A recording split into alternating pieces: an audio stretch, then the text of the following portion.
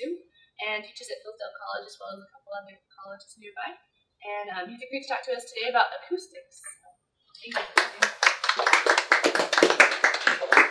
Well, acoustics basically started when Pythagoras walked by a hammersmith shop and was listening to the hammer on the anvils and was hearing the pitches created by these hammers on the anvil, and was fascinated that there were sometimes pleasant intervals between one hammer and another hammer, and unpleasant sounds from one hammer to the next. And he decided to study it and found that the pleasant sounds basically came from hammers that had a property of whole number ratios to one another. And the science of acoustics was basically born from that moment on. This idea of ratios translates very well to the strings, in that the harmonics that we have on our string instruments is basically a whole number division or fractions of the string instrument, of the strings itself. So if you cut the string in half, you'll get an octave. If you cut the string into a third, you get an octave and a fifth. Cut the string into a fourth or an octave or a half of a half, you'll get again another octave, and so forth. This division of the strings is partly responsible for what we would call the just intonation system, and also the Pythagoras intonation system. Both are derived from this division of the string and whole number fractions of the fundamental, of the first tone. The harmonics that I would be basically concerned with in string instruments, I would want to make sure that in this lecture that you would know, 1, how they're played, 2, where they are, and 3, hopefully how they're written, so that when you do see them or check them, you know how to play them from first go. I guess I'll demonstrate that first. The first set of harmonics that you've probably seen are the ones used for tuning an instrument. The half-string harmonic, and this harmonic of the third. The half-string harmonic gives you, again, the octave, and the harmonic at the third gives you an octave and a fifth. Since the strings are tuned to a fifth, if I cut the higher string in half and the lower string in a third, if the instrument's in tune, I should in fact get the same pitch. And a lot of students use this as their first method of tuning, to get those two to match. They would know then the bottom string is in tune, and keep working their way down until finally they get to the last string. This is the first introduction to harmonics that you have. Now, I've cut the string into a third at this point. I've basically created a nodal point, or a point that doesn't want to vibrate, by touching my finger very lightly on the string. Same thing is said for cutting the string in half. I've created a nodal point by cutting the string into very even fractions. 1/2, 1/3. Now, this 1/3, there's another place that I can also touch the string and get this harmonic to happen. And it's at the, I guess you would say, the 2/3 point. But physics doesn't really care which end you start at. So as long as you're starting at either at the bridge or the nut, the fractions work out exactly the same. I'm going exactly the same distance here as I am here, in terms of actual inches, not in terms of actual pitch, obviously. If I cut then the string into a fourth,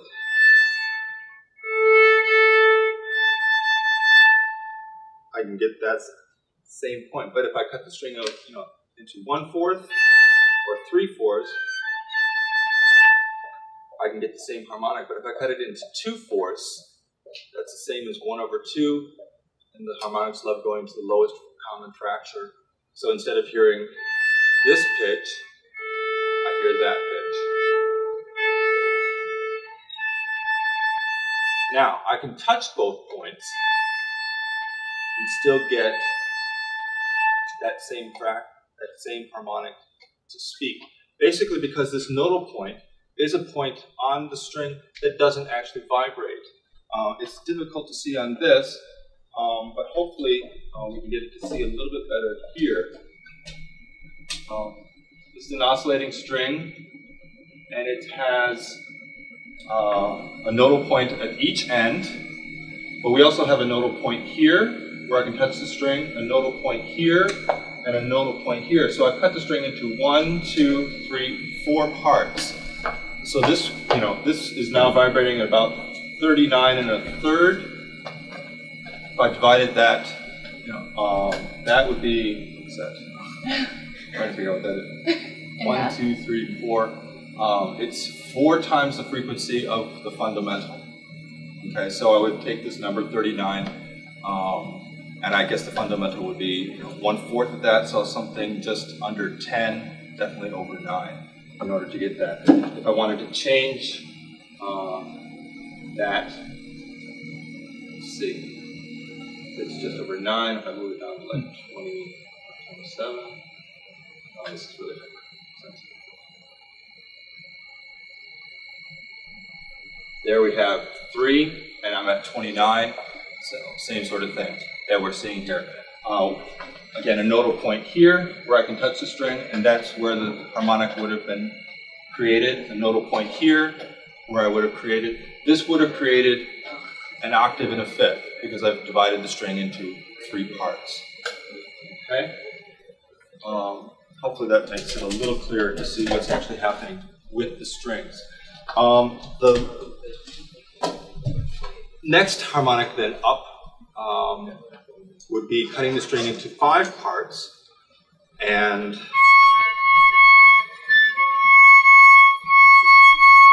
again there are 4 nodal points plus the ends here so that the string is vibrating in 5 parts here. This gives me 2 octaves and a major third above the fundamental pitch. These are the most important ones that we have to work with here. This harmonic gives a major third above 2 octaves. So we have the fundamental, the octave, basically the same pitch, 2 octaves and a fifth, a new tone that's created when we cut the string into thirds, 2 octaves, which is the same thing as the fundamental, and then finally 2 octaves and a major third. So here's our new third note. This is the open A, the octave and a fifth gives us the E, 2 octaves and a third gives us the C sharp. A, C sharp, E. This is how a major chord was created, invented, discovered. It was invented and discovered basically through these harmonic overtones, if you will, of the instrument itself. Now, this octave, or I'm sorry, this division of the string, cutting it into smaller and smaller segments of it, is also one of the ways that we've also figured out how to create the scale within the system, and how every scalar system in the world has also invented itself from these divisions in one way or another. Western music has decided to divide this octave into 12 equal parts, and has done it in a very somewhat complicated manner, but basically based off of this major triad that we have from the overtone series. The Chinese system basically used what we call a Pythagorean tuning system, and they just kept taking a fifth and cutting, taking a string, cutting it into 2/3 its original length, and getting a fifth above that, cutting that into 2/3, and getting the next note B, taking that, cutting it into 2/5, getting it so you get an F sharp, until they finally had 5 tones that they wanted for their pentatonic scale. If you keep going in that system of the pentatonic, Pythagorean fifths tuning system, you eventually will get all 12 tones that we have in our system as well. Now, the problem with that system, I'm not saying that it's a bad system as a result of it. Each system actually has its inherent problems in it. Hopefully we'll explain a little bit as to why that is. But the Pythagorean system, I'm cutting the string into a third. So this note is 3/2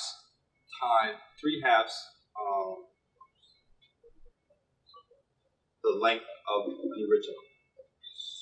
No, I'm sorry. I always get this math. It's 2/3. Thank you. It's 2/3 the original length of the string. If I keep cutting something again by 2/3 and 2/3 and 2/3 and 2/3, do that 12 times. I obviously will have 12 to this, or 2 to this 12th divided by 3 to the 12th. This, because of that 3 on the bottom, is going to make it absolutely impossible for it to actually come out to a perfectly even number at the end. With that tuning of this fifths so many times, 12 times, I'll actually get 7 octaves. And I think the number comes out to be 129.7 something. If I take 7 octaves, 2 to the 7th, I can end up with 128. So the numbers, although very, very close, 128 compared to 129 with some change, still doesn't actually line up. And the same is true with almost every system that we have. They're all very, very close to each other, but they have distinct qualities that make them mathematically inconsistent, or where we have to sort of fudge them around a little bit.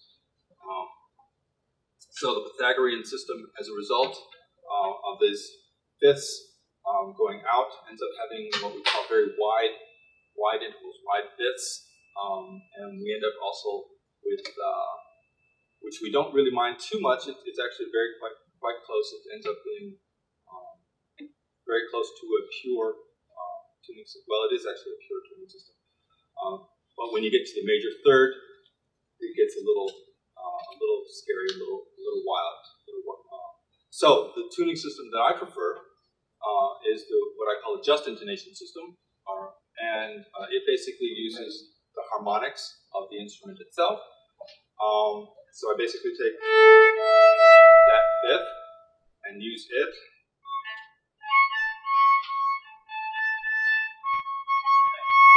And I use that third. Now the problem with this third, though, compared with equal temperament and with the Pythagorean system, is that it's really low.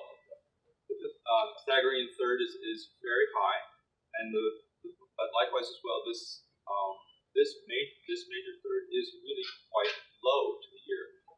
The reason why, though, I like it, it doesn't create any beats or dissonances within the ear of all the harmonics of the chord I'm trying to create. So creating a major chord on A, C sharp, E,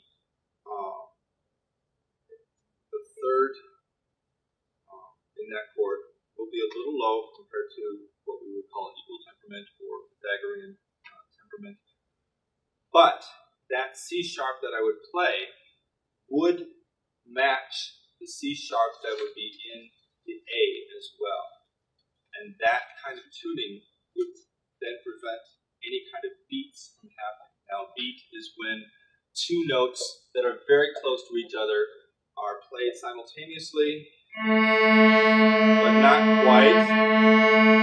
You hear this pitch very fine. You hear that pitch very fine. When they're played together, you get a third combination of this wah, wah, wah, wah, wah. And musicians call this a beat. Some physicists call this a difference pattern. And basically what's happening is the two sound sources are playing, adding and contracting to each other very quickly and determined by the number of cycles that each one is playing. So this A is basically at 220. And if I play something that's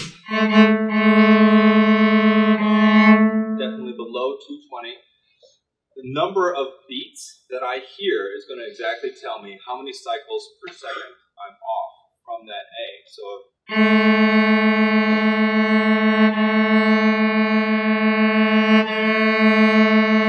I'd say that's probably about 210 to about 10 cycles. You hear 10 beats a second? I can't count that. But the closer I get to it, now you can count per second a little easier.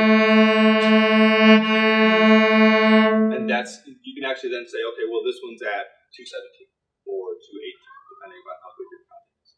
And then from that, what the just intonation system does then is says, this C sharp is going to line up with the harmonic on the A string.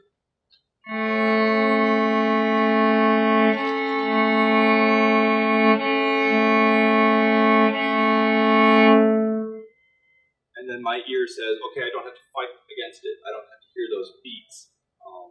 And so that's the system that, for me, and I think for most string players, tends to be the one that's a little bit more preferable. I know a lot of string quartets use it, but I also know that there are a few string quartets that use other tuning systems as well. So the question is then to how do we know when or where these notes are? To help us in our own private practicing, you need to figure out what is the root of the chord that you're trying to play, what is the third of the chord, what is the fifth of the chord. The root and the fifth, when you're using it, especially if you're using a tuner, are basically going to line straight up with the equal temperament that most tuners are designed for. Your better tuners will have what is known as a caret or acoustic comma marking on a tuner at plus and minus 14 cents. This acoustic comma is exactly what's required in order to be able to play in the just intonation system for a major third, or even actually a minor third. But we'll worry mostly about the major third today. Okay, so this comma then allows me, if I'm playing. Minor deferring sense. Oh yes, absolutely. Thank you. Thank you. So the tuner that we have. On most tuners, you'll see a meter and whatnot, and then you'll see these little numbers, 10, 20, 50 on one side, 50 on the other side. And these are cent divisions of a beat, or I'm sorry, of a semitone. There are 100 cents from one semitone to the next semitone, and basically it has taken the number of cycles of one pitch and the number of cycles of the second pitch and divided that into 100 parts, and that is what will create a semitone, or I'm sorry, a cent. The acoustic comma consistently keeps falling for this major third at 14 cents below the equal temperament that you see on most tuning systems. The perfect fifth is 2 cents above that. It's such a small amount. Again, the ear would have to have a very, very hard time hearing the difference in that. So for most tuning systems, getting the root of the chord and the fifth of the chord perfectly straight up on a tuner, and you'll be all right. But it's the third that always seems to determine how your ear is going to work on this one. Now, the ear is designed, like I said, in this just intonation system. It likes to find the systems that work the most pleasing for the ear, and I think this is probably what Mr. Pythagoras heard when he was going by the Hammersmith challenge, was something that his ear was actually able to create a simple waveform in his eardrum without having to do creating all these different patterns of the notes that he was hearing with these hammers. Any questions so far? No? Okay. So, you said that A was 23 cycles. How does that relate to the 440 hertz? The A, okay, so this A is an octave lower than the normal tuning A from an oboe or a violin. And you said that A is 440, right? Well, the 440, if you cut it in half, gives you 220. Every octave is related to the next octave by doubling or halving that number, depending upon which direction you go. So if I wanted to go and find this A, I would have to halve this again. So that would tell me this A is 110. If I wanted to go find the A that's on the first harmonic, the half string harmonic on the A string, I would double 440 and get 880 cycles per second, or 880 hertz. And that's on the 29 right there. What that 29 is saying is I'm vibrating this string at 29 cycles per second. And that gave me, what was it, 3? Yeah. And then at 39 point something, it gave me 4. So that basically told me this string likes vibrating at about 9, somewhere between 9 and 9. Okay. Let's see. I think that is the most basic part of it. It gets really kind of complicated after this and works better in demonstrations almost in smaller groups. But I'm not quite sure where I want to go from here. Yes. Do you want to divide it into groups, or? I know it's a bit early, but That's fine if we just want to do it in groups. Did you guys bring your instruments? Do we have a certain number of violins? How many violins do we have? 1. Okay. Violas. Okay, we have 2 violins, 2 violas, cello. 2 cellos. 2 cellos. Okay. Great. okay. Why don't we do this? Okay, let's break up into groups. So 1 violin, 1 viola, 1 cello. Or I'm sorry, the violin and the Violin, violas violas, together, yeah. and then cellos.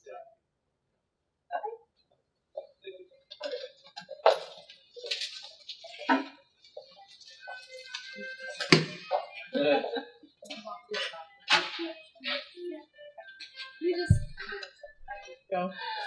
For people who are on the broadcast, we're gonna post the handout as well as a list of activities that we did. If you want to participate at home later, we'll also be posting the video in about 2 weeks, so you can watch for that on the website, and that'll be available at the time. Thanks for watching.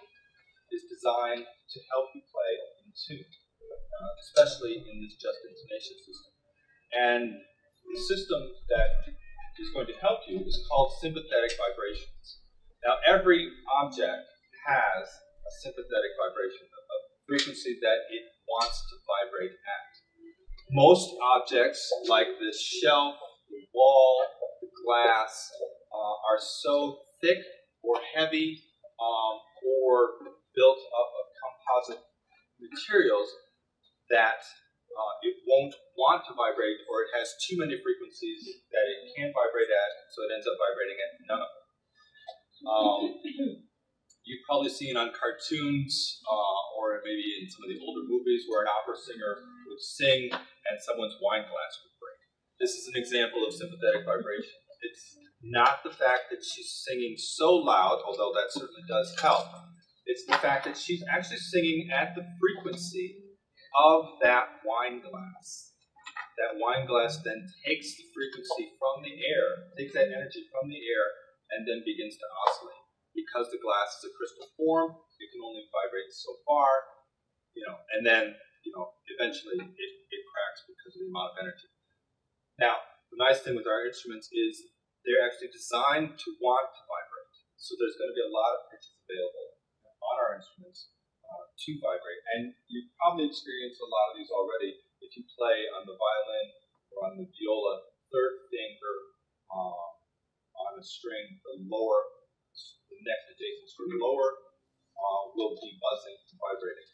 And this is an example of sympathetic vibrations. And we're going to use that system to help us play in tune because although it's much easier to hear these harmonics, to actually hear them on the cello and probably the bass, it's a little bit more difficult on the violin and viola because the harmonics end up almost and literally going outside of the hearing range.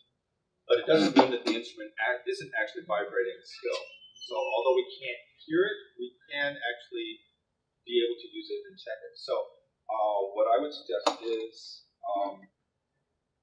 taking, for example, the third finger on your instrument, and when you place it down, then tap the string that would be vibrating, and you should get a small clicking sound. As soon as you tap the string that's vibrating, it no longer can contribute to the sound, and it will actually as well stop vibrating as soon as you touch it. So, I can give you a better example through.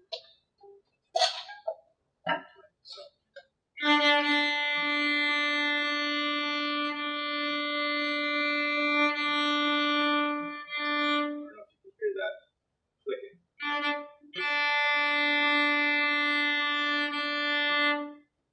That's me stopping the vibrating string, and that clicking is what we're going for to help us. Because if I'm not playing in tune,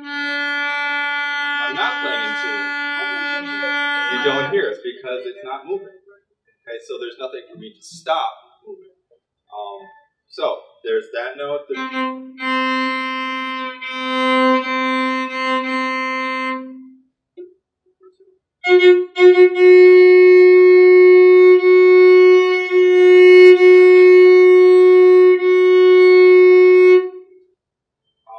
So yeah, the third finger, let's play with that one first. That's the easiest one to find out. The lower harmonic. Should we do G or D?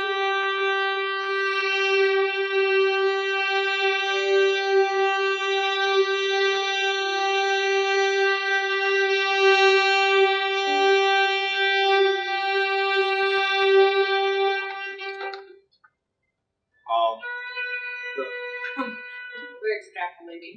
Sorry. No, absolutely.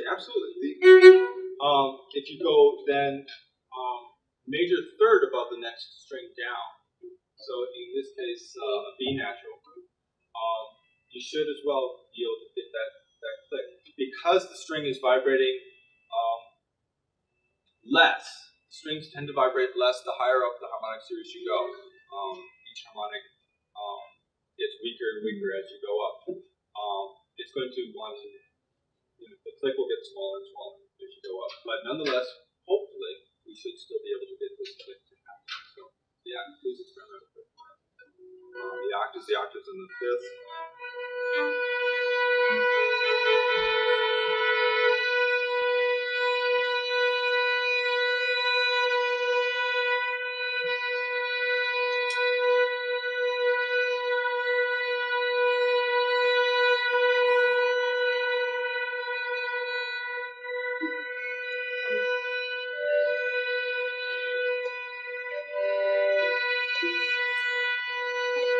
Successful, not successful. quieter. Yeah, it's definitely quieter. If you're able to build that major chord on each string, you basically have the four open strings. You have a major third above those, and then the fifth as well above that. You pretty much cover 8 out of 12 of the tones that are in the 12 in a chromatic scale. So there's a lot that you probably will be able to hit in the piece that you're playing to help you say, am I playing in tune? Am I not playing in tune? That's a system that I'm grateful for Dr. Barry Ross, Professor Emeritus at Hamilton College, for showing me what he calls a guide to exquisite intonation. He's written 2 books, one for violins, one for violas, on that subject and going through this very exercise. But essentially, this is the method of getting the harmonics of the instrument and the sympathetic vibrations that the instrument wants to create to help us play in tune without a tune. Because as soon as, if you move just a tiny fraction away, all of a sudden it doesn't work. So it's a good guide for the student who either doesn't want to have a tuner, doesn't have one nearby, or who just really just verify, am I actually playing in tune? The instrument will help the player play in tune by telling them, yes, you've got the note. No, you don't have the note. It comes out and it produces quite a low third. Yes, it will create the low third. And what about second? It also has quite a range. It does. Like I said, I'm mostly concerned with the major chords above the strings. So it would be the second really doesn't come into it unless it ends up being the fifth above another chord. But we don't play always our music on the strings. Right. No, that's very, very true. Maybe another key. Okay, so if I'm in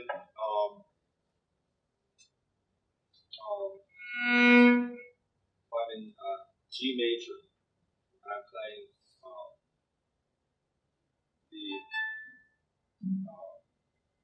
obviously the B natural, I'm going to hear not only that B off of my G string going, I'm actually also going to hear the F sharp going, because the B that I'm playing also creates a harmonic series. B, D sharp, F sharp. It creates a major chord off the tone that I'm playing. And so I can use those as well to help me find a pitch from these open strings. Okay, so I would use that B natural. If I played a B flat, there's no B flat string, but I would use the third from that B flat. There's a D natural. So that helps me find D natural, to find the B flat with a D string. C natural, obviously on my instrument, then I would be able to play for a C. C sharp is the third of the A chord. D, I would hit to match with the D. E flat has a G natural in its major chord, so I would use the G natural of my open string. E, there are 2 of them.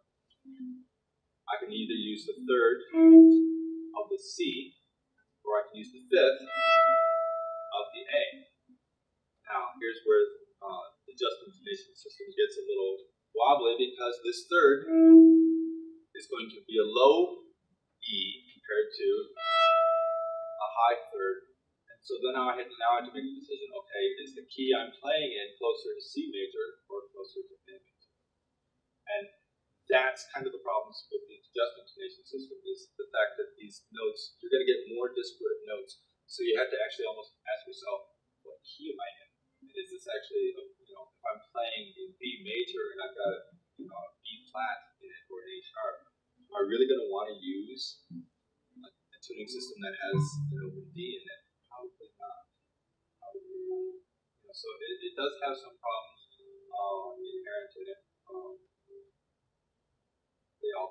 I've found. But yeah, there's rarely a note that you can hit if you can build a chord, a major chord off the note that you're playing, or and know the major chords of the instrument that you have, and utilizing those two chords and trying to find what's the common tone that I can play to check and see if I'm actually playing in tune. Now, unfortunately, you're playing on one of the strings, so sometimes the string you're checking is the one you're supposed to is the one you're playing. That one I can't really help you out with too much, other than playing it in a different area, getting that locked into your ear, and then finding it on the original instrument. But there's hardly a note that you can not build this major chord off and get some string to ring. When I was finding it for myself, I was absolutely amazed when oh my gosh, I thought it was just, oh yeah, my fourth finger D, that's great. Okay, my second finger C, okay, that's great. Then all of a sudden I played this first finger and I'm like, B, why there's no B on the instrument. Why is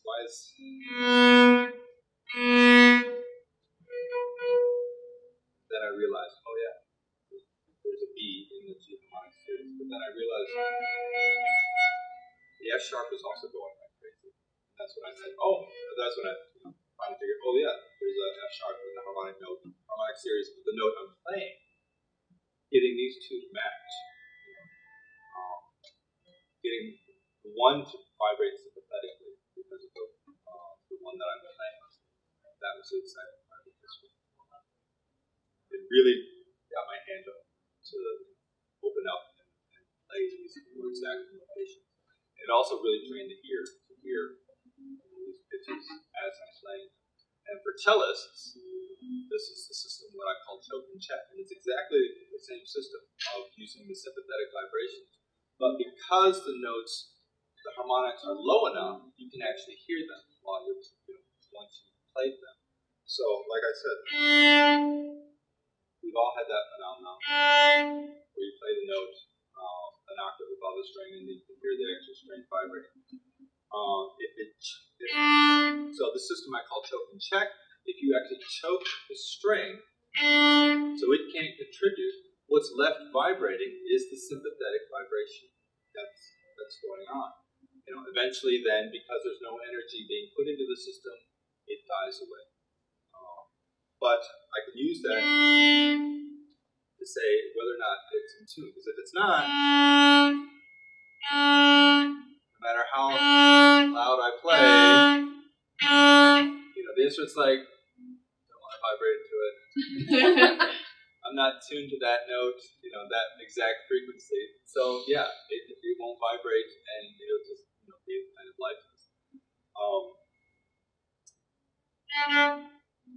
Unfortunately, yeah, you can't, for this choke and check system, you can't choke the string while you're performing in a recital or whatnot. So how the heck are you going to know what the heck, if you are playing in tune in the middle of a performance? This sympathetic vibration is actually going, if you're playing in tune, is actually going on while you're playing the note. So in training your ear to hear not only the note that you're playing, but the sympathetic vibrations that are going on around it, is really not as complicated as I thought it would be.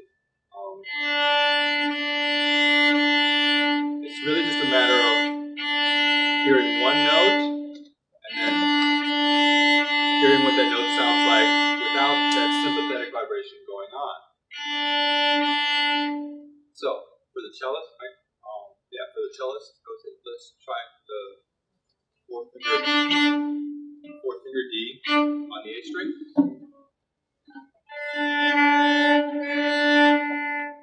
And choke the string. Don't let it ring, because then that you're hearing the string that you're playing. But actually choke the string. Stop the bow.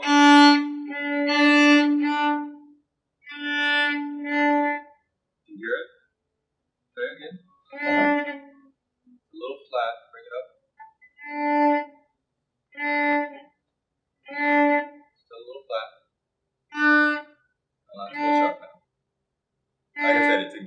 rate sensitive.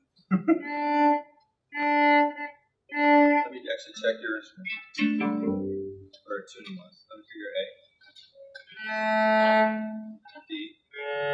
That's right. The system does actually require the instruments to be in tune to start with.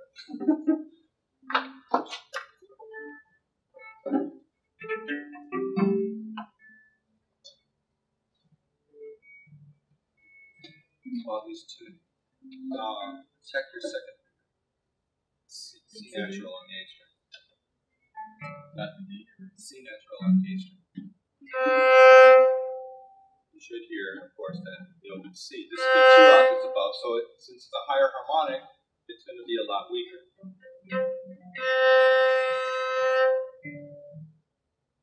Now, higher harmonic than that, try your first finger on the A string, B natural. This is a, hear that?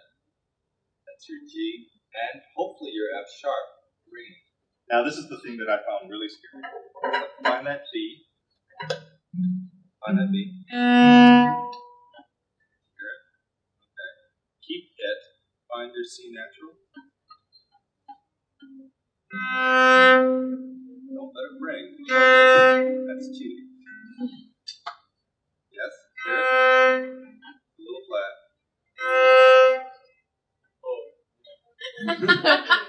The more in tune you get, the louder it becomes. You know, this is the first, what I call the first and second step of choke and check. So you got that? Now keep those 2 fingers. Now find your 4th finger D.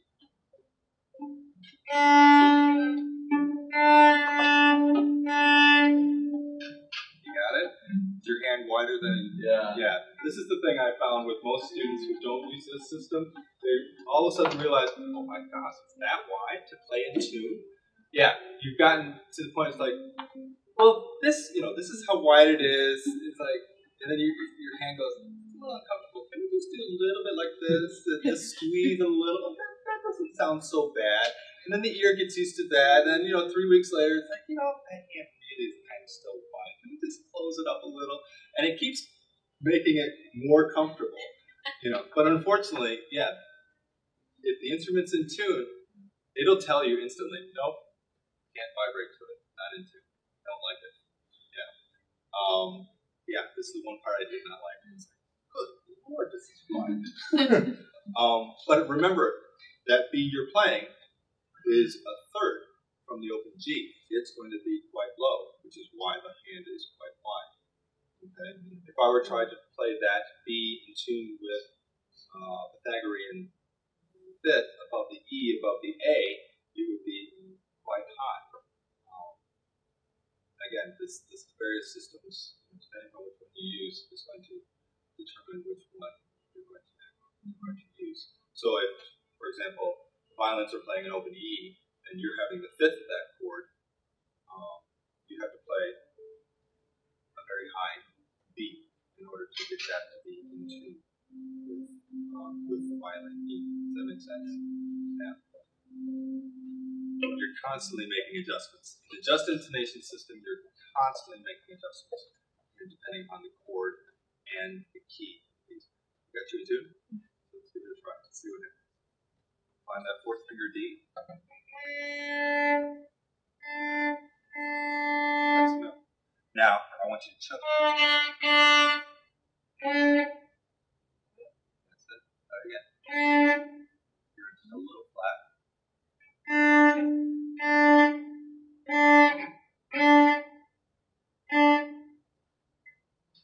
me hear your open. Okay. Now, play your 4th finger. Good. Now, choke that. I'm sorry, just the open. Just the 4th finger D. A little flat. Good. Play again. Yeah, the louder you play, the more energy you put into it, i.e. the louder you play, the more the harmonic will want to speak. This is especially helpful when you're trying to find the ones that are really way up there. Like that B natural as well. Try and find the C natural, second.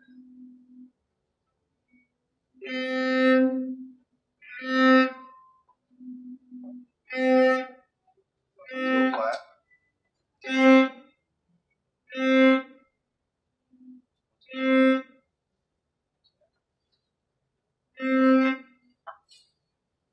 note I'm trying to hear. You hear that ringing?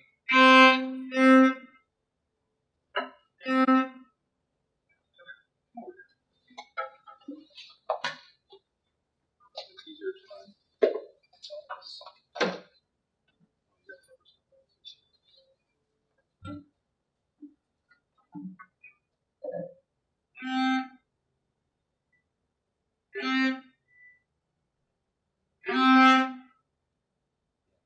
You need to play just a little bit louder for this one. You had it, no, I lost it. Let's try it.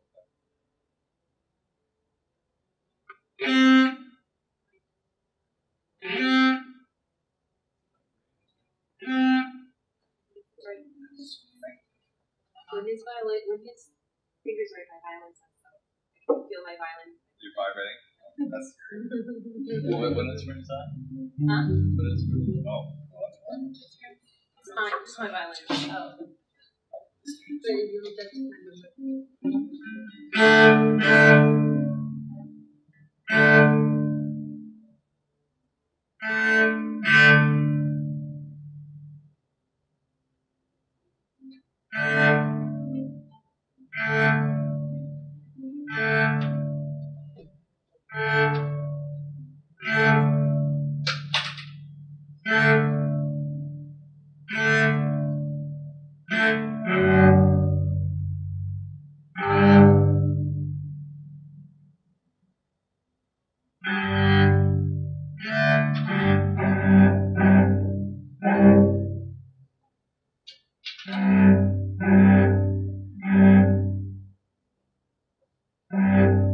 You know about this soon?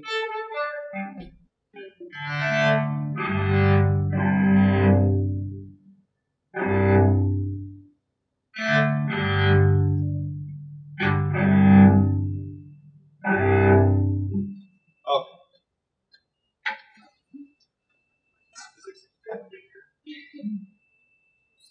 See it.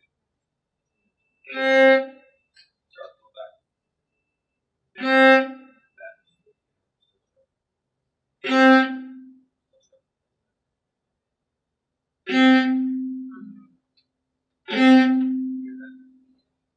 Keep that note. Find your fourth finger.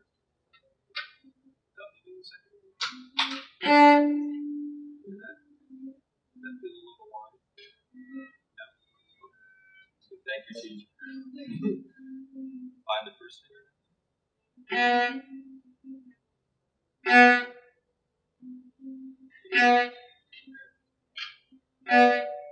This is an incredibly sensitive, you move 2 millimeters and it'll go away.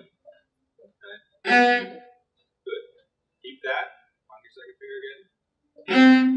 Good. Find the fourth finger. How does that hand feel? Pretty normal. That's what you're used to. Not yourself well. Not yourself very well. Okay. These are the system. This is what I call total jacket. It's using the sympathetic vibrations of the just information system of that instrument wants to vibrate back from these open strings. Okay. You get it so that okay, so that's what I would call the first step for this system here for cellists. The second step actually utilizes the fact that the harmonic, the note that we're playing actually wants to play in tune. Now, if I'm close to the note, it will vibrate, but not vibrate as loudly as it does perfectly in tune. Okay, so it'll vibrate less, a little softer, but not nearly as well. Straight that. So.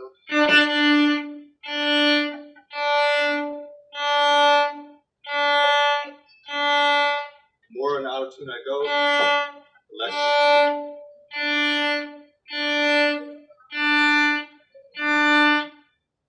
So you didn't hear it? Yes? No? As I got higher. You heard a couple of them kind of ringing, and then I finally went too sharp, and then it stopped ringing altogether. Yes? No? Did everyone catch that? Hopefully? Something? Yes. Okay. It basically follows about a bell curve in terms of its, how, if you're most in tune, that's the middle of the bell curve. It will play the loudest, in that bell curve kind of stuff.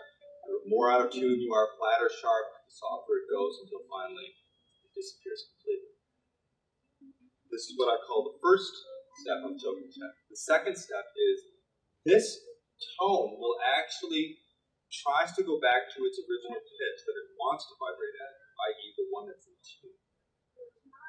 And it will bend in the direction from where you played to the one you should play.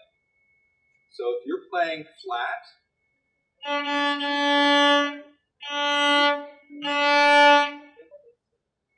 it will get to the true pitch in one of two ways. It will either pop immediately, from the note I'm playing.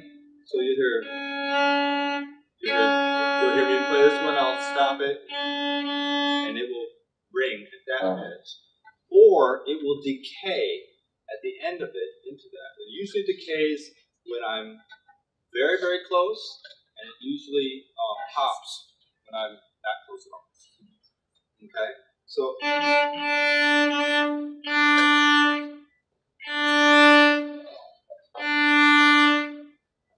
this one tells me that I'm sharp because I hear the note actually falling.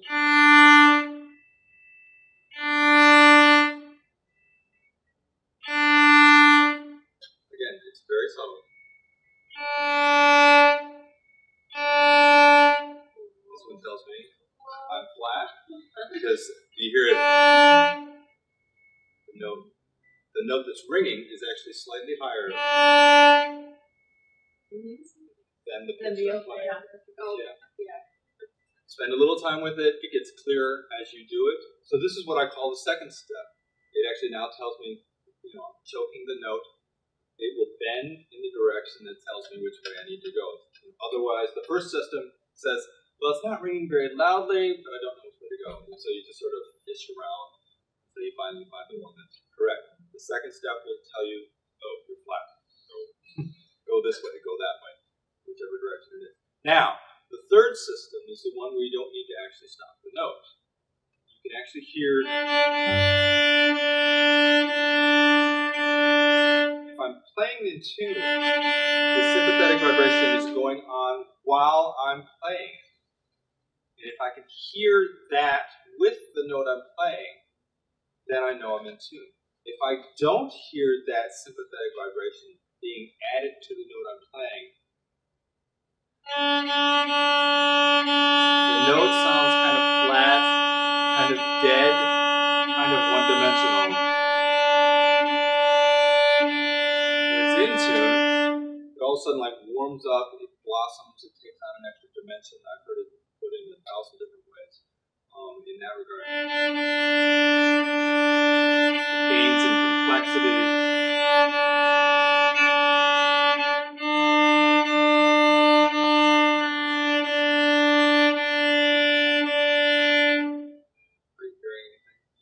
Okay. This is the third and final step, and the nice thing with this one is you can do it while you're playing. You can actually, train your ear to hear these upper harmonics while you're playing. It takes some time. The beginning stages of it, are a little bit difficult. It's best to do it, especially at the beginning in a quiet room. The floors are kind of a little loud. There's some distracting noises. So it makes it a little bit harder in that regard. But once that ear starts training it and knowing what it is that it's listening for, it makes it a lot easier when other distractions start happening. You'll be able to hear it, despite this noise, that noise, the other noise. Are you saying that you're resonating with the instrument? Yes. Okay. Are these two instruments the same? No, he's got a lower A than I do. So if I played my instrument and got it to ring, it wouldn't match on his right now. Hopefully, when they are all tuned to 220 or 40, yes, then my C would match. Any kind of resonating on my instrument would get the violas to resonate as well, to vibrate. I think it was the back of the instrument. You said. Yeah. Yeah. It Well, feel vibrating. I can feel it all vibrating, but I can put my hand not damp it with my palm, but Fingertips. and you can feel it shaking gently. Right. So I guess that question relates a little bit to quality of instrument. I mean, the different instruments are going to have much more resonance in these, so the wood itself may be more resonant than the instrument. And the more of a crate, the less natural resonance that we get when we get. That happens to be more student instruments. I have another question. What about falseness of strings? I try to help some of my students tune, and I realize after I take their instrument into my hands that I just play the pitch, and it has a huge sag in it while playing the pitch. That makes it very difficult to tune. Virtually impossible. Right. Yeah. Okay, so it's being able to be sensitive to when strings grow false. Yes, and there's sometimes even brand new strings they're all false. Right. The beauty to check for a false instrument, for a false string, when a string gets old, the inner core of the string tends to lose its ability to hold that pitch. The tension on the string, the inner core is designed to stay at that tension and be able to keep it, even though we add more tension by playing loud. We're actually pressing the string down a little bit more, so we're actually creating tension on that string, but it doesn't actually go up in pitch. The string is actually able to hold that pitch through the core. If the core loses that ability and takes that extra tension and says, "Oh, you want to go sharp," it will then actually bend in pitch the louder you play. So yes, if you want to test a string that's false, play a crescendo, a wedge, a crescendo and a decrescendo, and if it's false, you'll hear.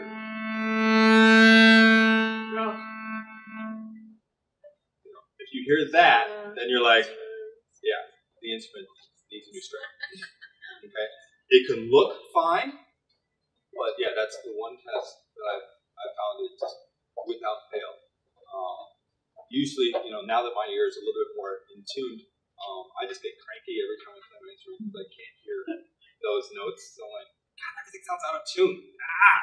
No matter where I put my finger, I'm like, the harmonics are all in just weird and abnormal places, and I just get really cranky and frustrated.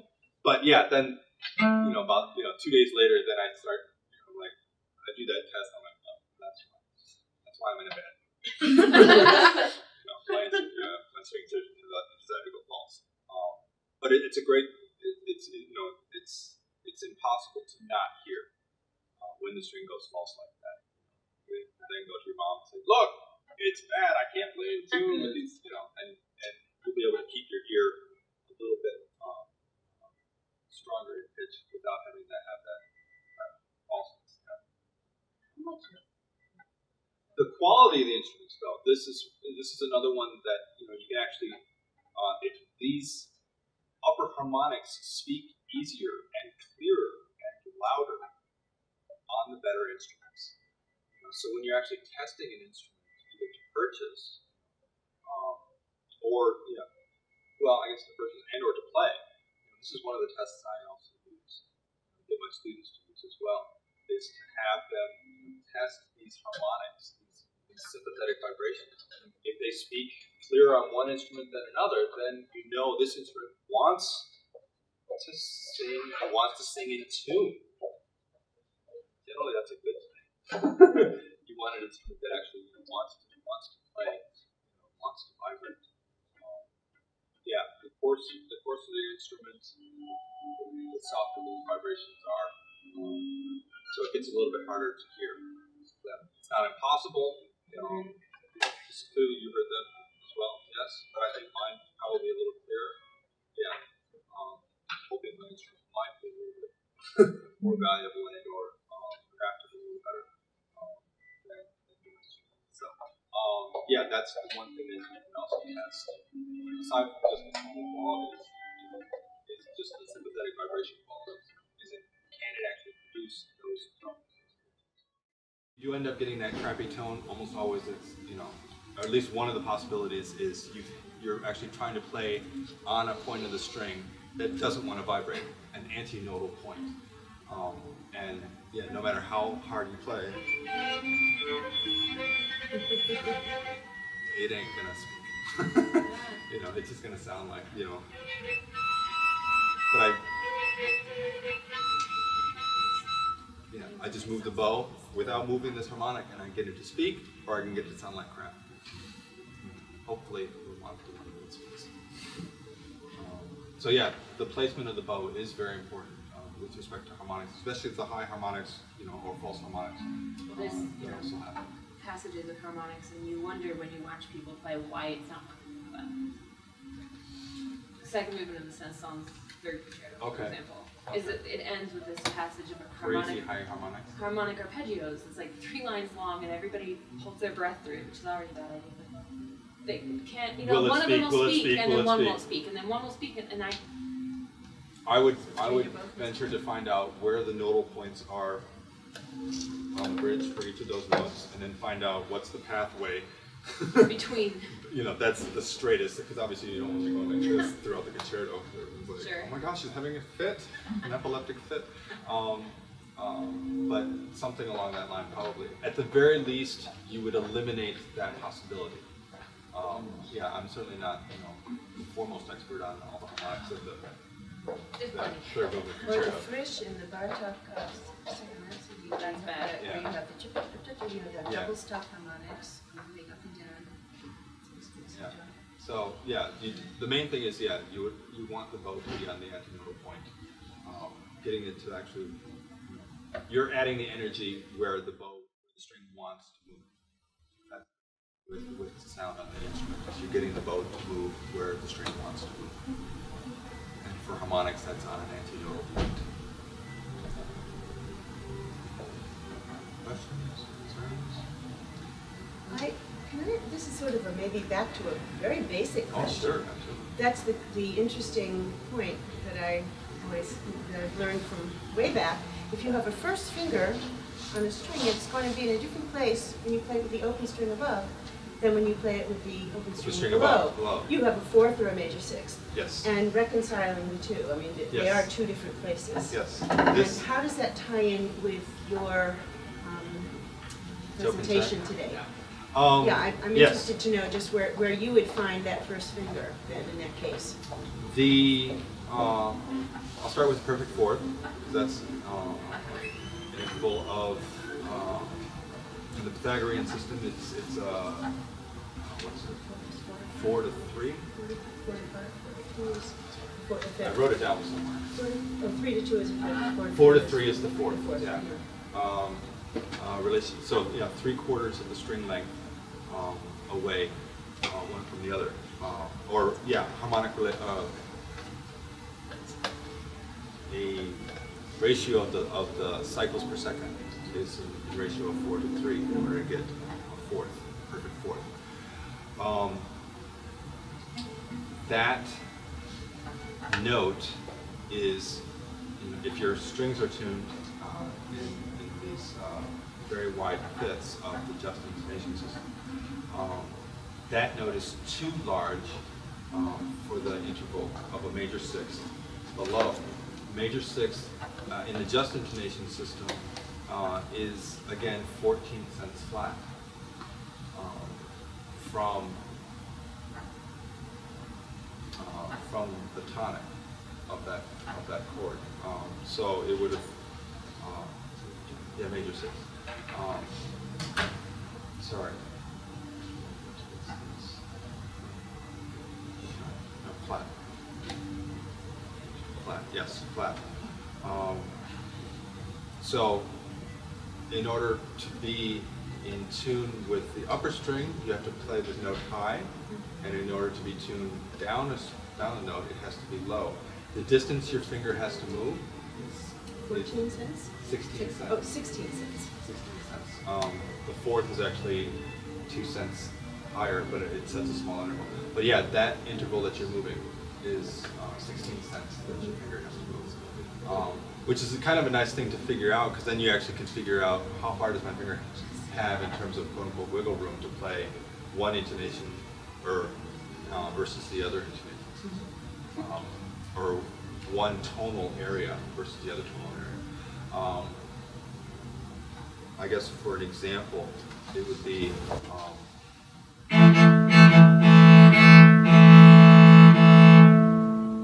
that fourth is in tune with the A string, so I'm more in tune with keys that are in A. But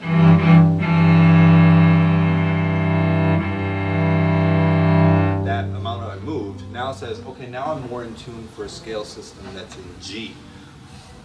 So then I would say, okay, well, what key am I in? You know, or what chord is this in, and what scale would be the better system for me to use to play in tune for that E, whether it's, you know, whether I'm playing with the piano, whether I'm playing with the string quartet or whatnot. I would then decide, okay, I need to use this E or that E, the high E or the low E, in order to figure out. Yeah, because sometimes as well, I mean, especially when in quartet, I had to play against open E's, which is something I don't even, yeah, so it's something I don't even have entirely at all. So it's like, okay, I have to, you know, think on systems that I don't even have anything vibrating on my instrument for. Yeah, it gets a little complicated. Each of them has their problems with it. Yeah. But that is, yeah, it's, and the amounts you're moving is 14 cents to go from one to the other for those, you know, higher string to the lower string kind of phenomenon.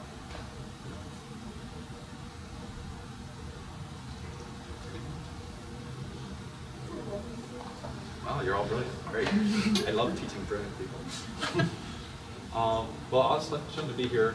You know, if there's any other further questions or concerns. Yeah. We can just end here, and if you have any more questions, feel free to talk to Mr. Peshika afterwards, and we'll be around. Thanks for coming. Thank you. Thank you very much.